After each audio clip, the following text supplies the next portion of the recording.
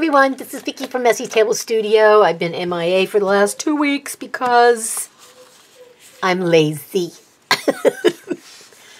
Well, actually I've been busy, but it's nothing I really thought I wanted to put on YouTube video. But now I've come to the point where I will. So this is my Coptic stitch book that I made in 2021. Yeah, the first thing I did in here was from 2021. And it's made out of Strathmore Tantone paper. And I think I have, let's see, 1, 2, 3, 4, 5, 6, 7, 8, 9, 10, 11. I have 12 signatures stitched in here.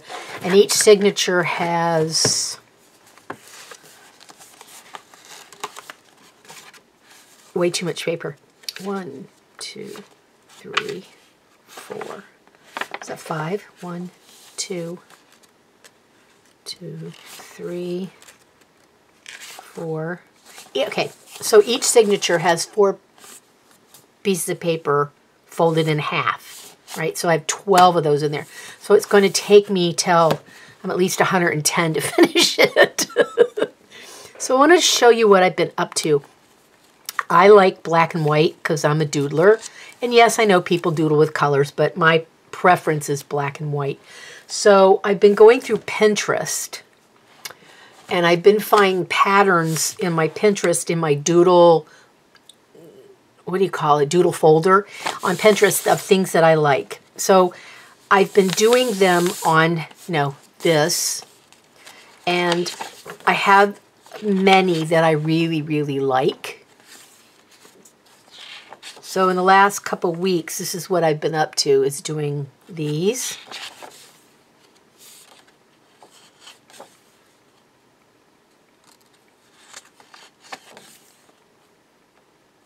And where I know what the artist's name is, and I can trace it back to the original person, I made myself a label here so I could remember. So if I'm looking for an artist, like more of that artist's work, I know where to Google or go to Flickr or wherever they have the most amount of their stuff. Where's this one? I didn't like this page, so I covered it up with a jelly print, which I probably will doodle over. This kind of stuff like this, that looks like this, is from This Is Doodling, and she is on Instagram. I love her stuff. Her basic stuff is always like this. Some of it has color, but most of it's black and white. And she lives in, I think, the UK, but I'm not sure. I know she doesn't live in the States, let's put it that way. Here's another one I'm working on. I haven't got very far on it.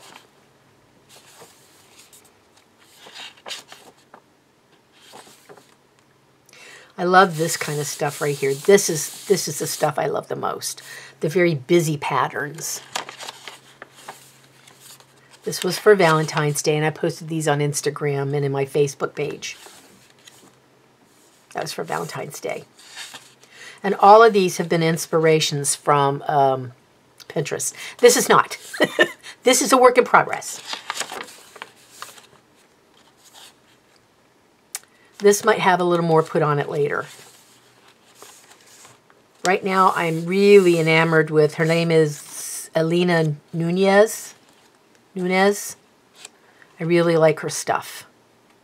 This is Willow Wonders. This still has to have stuff done on it, but I laid down the watercolor, so it's ready to go.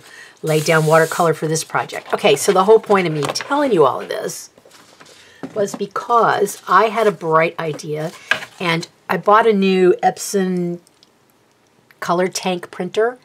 So I took the book and mashed it down on the printer and scanned and then printed off the things that I like the most, that I think I can get the most use out of for different things. This does not have the white on it.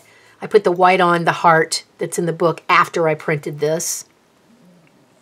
So this is just strictly the hearts, the white. It's kind of skinny, but I did try to cut all the white off of them. There's this one. I think this one has a twin. Let me look. What is this one? Yes, this one's a twin. I'll show you the difference in the twins in a minute. I only did one copy of this. These are all the ones that were very busy on the paper that I really like the way they look. So that's those. All right, so let's look at the twins. Now this was done with Tantone paper. Okay, so I did this. This one is color, which was done on white paper, and then it made it brown like the Tantone paper, except for it looks like kind of a, I don't know, like a beigey pink color background. Not what I was expecting.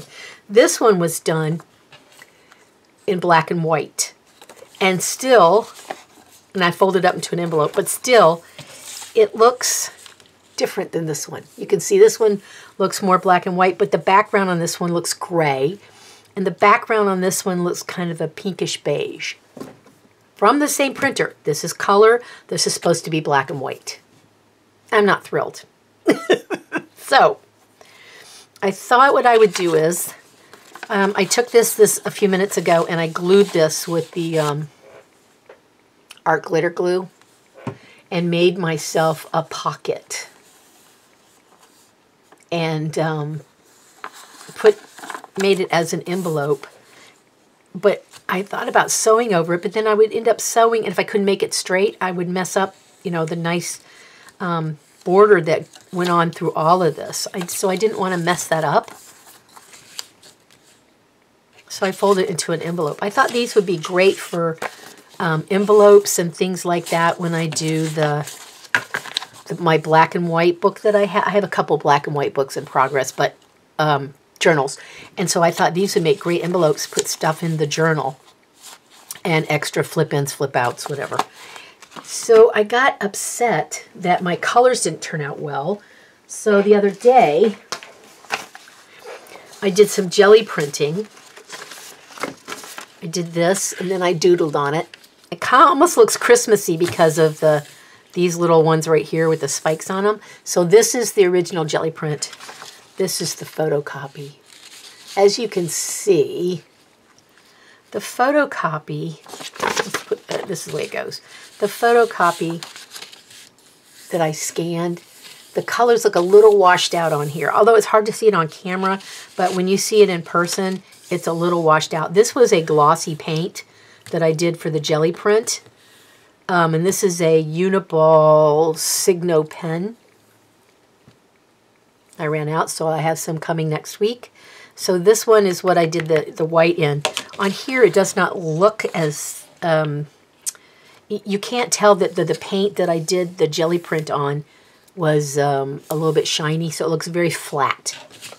But I'm not thrilled with the color variation. You can see it now. I'm not really happy that it washes out my color. And I did color up, I did turn up the portion on the printer that says, like, really heavy color. And this is all I got. All right, because I mashed it down on because this isn't a book that has a seam down the middle, when I put it on the printer, I pushed the lid down and I put my hand on top of the lid so that it would get better contact. But what it did was, let's see if I can find a good example of it here. It's hard to see. Some of these you can see it's more obvious on, well, this one, maybe this one will do it. All right, so this is the scanned, printed out copy. I don't know, can you see these little white lines here? There's a white line, a white line, a white line, a white line. And it's all through all of these prints because I mashed down on the printer because I was afraid it wouldn't have good contact. So I was so upset. Listen, it took me a couple of weeks to draw this stuff. I am not going to replicate this on an 8.5 by 11. Although I say that, but I may end up doing it. I don't think so, but you know, there's always a possibility I would change my mind. So I did change my mind about one of them. Let me show you the one I changed my mind about. Where is it? Of course, it's never where you want it to be. I did replicate one of these on an 8.5 by 11 piece of paper. I'm happy I did it. Where is it? I don't see it. Okay, wonder why. I don't know where the copy is. Oh wait, I know it's in here. It should be. Did I not run a copy out? I know I did. Come on. Where is it? Okay. This one, of course, it was the last one. It's all the way it was. All right, so I liked this one so much on the Tantone that I decided to recreate it. So, as I said, I did jelly prints the other day, and I have you know how you have roll-off paper, so I did the same type of print on the roll-off paper, and I really like the colors, the red, the green, the red, the blue, the green. I really like the way this looks. So I scanned it, and this is the scanned version. Let me show you the difference in the color variations. Green, green, blue and blue, red and red. Can you see the difference? But the thing I like is that because I scanned it, I can use this over and over and over, and it'll probably be used in journals, or it will be used to make a book cover, although I think I'd like it better this way. So I can use this over and over. I do like the scanner, but I think that it does not do a good job with the color. If I did this on black and white, I'm sure it would be perfect. If I did it not on the Tantone paper, I just did it on white, or if I had done this one on white or some kind of a vellum, and then I could run jelly print through it, and then it would print the black and white on top of the jelly print, which I think would give me better color clarity than what I've got. I really like having the vibrant color with the black and white. The black and white is the feature, but the color is the accent, the little extra oomph that it needs. So I was a little disappointed.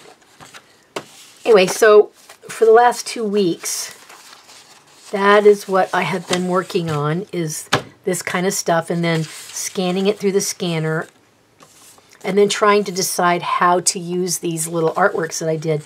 These take, this one, the ones that are like this, they take a little while to do. I would like an 8.5, 11 done like this, but oh mercy. You know what I mean? I think this would take bloody forever to recreate. And I'm not sure I want to devote that much time to recreating. And it'll never look the same as this one. And they never do. So I'm not really sure what to do about it. Because this one, where is it? I just had it in my hand. What? Where is it?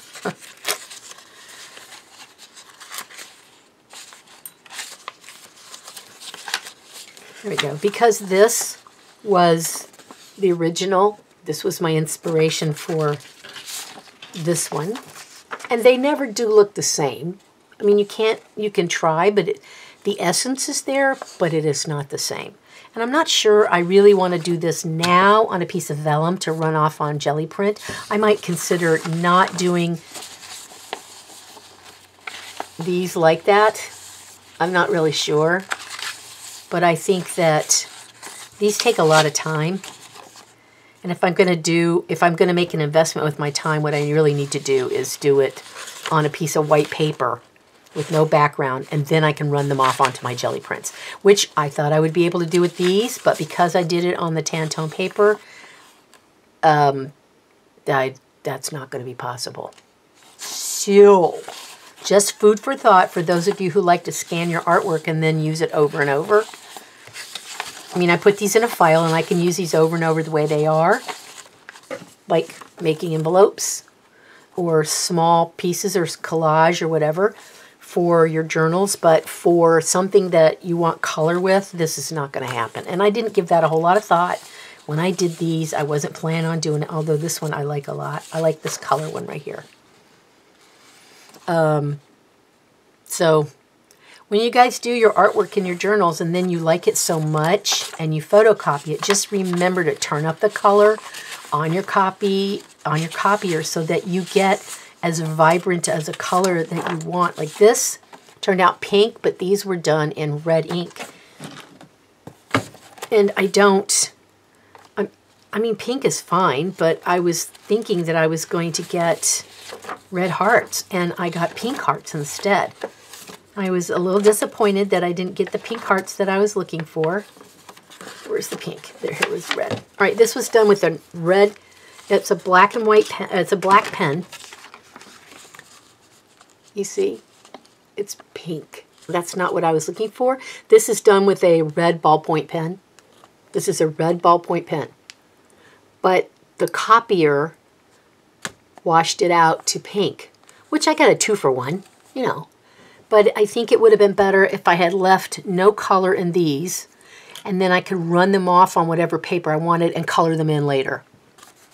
So if you're thinking about putting stuff in your Etsy store, do it on vellum that is see-through, or some kind of see-through things like a piece of acetate, whatever, and then you can run it off on colored paper, or you can run it off on white paper and then color in by hand on everything else. Okay, so that's it for today. I know it was a quickie, and I didn't teach you much of anything, but I thought I would show you stuff. I have been doing some other journals. This is a journal that I made for hashtag AJOS for Art Joy is Sharing on Facebook. So I've made some entries since I made the book. I still need to finish this one, but I've been working in the book and coming up with different things in the book. The next section will be collages and things like that, because this does not hold water. This is either mixed media paper or watercolor paper. I can't remember. And this is just computer paper, and that's not going to hold water very well, or markers, that kind of stuff. So I will draw or I will glue stuff on here so that it doesn't bleed through to the other side. So I have a lot to work on this year. A lot. And this, I think, is a 3-inch spine. Measure it real quick so I don't tell you the wrong size. Is it 3 inches? Ta-da! It's a 3-inch spine. So this is a big one. And I think it will be nice and fat and wonderful when I get done with it at the end of this year. Now, I haven't worked in it very much because I've spent all my time doing stuff like this, you know, and then I've been working in this one because I'd like to finish this one off. I have 4 or 5 more signatures in this one to go, and then it'll be done. And I'm not going to make one this big again. This is just too big for me. I'd like to finish something. This has taken 2 years, and I don't want to take 2 years to finish a journal. I would like to finish it in a year and be done with it. This one was the first one I drew from this Elena Nunez. And I liked it so much that I decided that I needed to do it on white paper because I think it looks much nicer on the white paper. Well, I like this, but I think it looks much more wonderful on the color paper. So I did this one yesterday. I really like it. It's such a great idea, and it's beautiful. Okay, that's it for me for this week. I still need to film my Christmas book flip, which is, I finished the Christmas book, but I haven't done a flip, so maybe that'll be next week's video. All right, everybody, thanks for watching, and I will see you in the next video. Bye-bye.